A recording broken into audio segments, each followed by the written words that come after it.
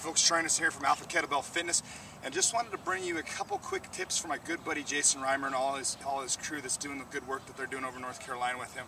A lot of people, if you're not a fitness professional, might not have as many kettlebells as I might have or other fitness professionals. So one of the things that I've been really working on lately is better ways and more effective ways to use smaller or less kettlebells. So what we're going to do is one of the movements, the cornerstone movements, especially getting into kettlebell lifting, is a deadlift, because it teaches really basic slope strength-based progressions.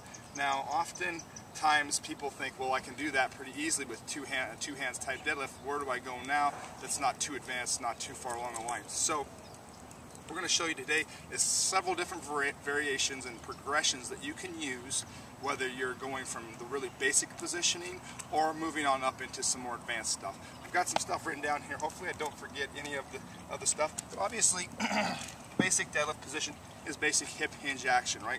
You line your heels up with your tall chest, good posture, hinge back. Knees are bent, but we're not using the knees to change elevation quite as much, pushing into the hips, right? So we got our classic two hands deadlift as such. And back up, real simple stuff. All we have to do to give it a little change of variation is just to go one hand. So we're just starting to work into the anti-rotational world of things. So just one hand here, because the tendency is to reach over and torque back out. So we want to stay squared to the front, nice and simple. And this just is going to add a little more, it's a little bit knee bendy on my part there. It's just going to add a little more upper body demand. From there, we can go straight lateral or suitcase style. Now this is a really challenging movement, especially with the kettlebell. We're getting a little greater range of motion. Squared up to the front, so we're looking for trying to feel for deviance left and right. Hinge back nice and tall up top. Try not to lean over to change elevation, so we're pushing back into it and up.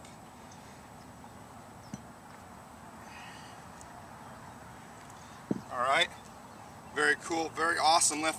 Probably really underused lift. What you want to do is kind of, when you get down to that bottom position, kind of engage this opposite side of, and then come directly up with it. All right, really simple stuff there. From there, we can go to extended range of motion with two hands. Extended range of motion would simply be adding elevation to our feet and having the kettlebell in between. I don't have anything to make that adjustment today, but that would be another great way to continue to use a lighter kettlebell, whether it's two hands or one hand. So there's two more variations there that you could use by just placing a little elevation, as little as maybe an inch up to maybe 2 or 3 inches. Usually bumper plates are really great tools for this. Next, we're going to go, and this is probably one you don't see a whole lot of, is a staggered stance. Staggered stance simply means lining up heel to toe. So I'm going to line my lead heel up with the kettlebell. I'm just going to come down with my opposite side hand hinge here. What we're doing here is preparing ourselves for the single leg deadlift. Again, it's a unilateral, so we're having to do a little of that anti-rotational component as well. From there, we can take it into the classic and probably what I call the forgotten deadlift, which is just a single leg deadlift with the kettlebell. So we're going to reach back, hinge through, nice tall posture, point that back toe down to the ground, all the way up, all the way back down, right? Very simple. Very great tool. That stagger stance deadlift, I'm going to take a quick look here, is a great way to transition to that single leg deadlift. From there, we can obviously go to double kettlebell at some point in time. Most people make the shift directly from the two hands deadlift that I showed you in the very beginning to a double kettlebell deadlift.